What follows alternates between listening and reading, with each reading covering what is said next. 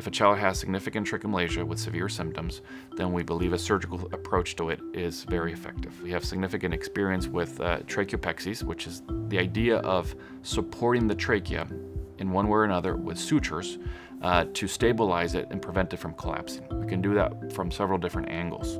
We can do that from the back, which is called a posterior tracheopexy. We can do it from the front, which is called an anterior tracheopexy, or a combination of both. Some children need both.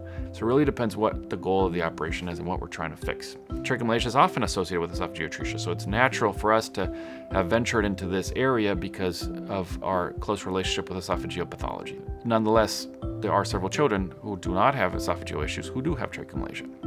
And so it's a interesting dynamic there. I think tracheomalacia, we have to understand it first and then have in mind that it is something that can be addressed and treated.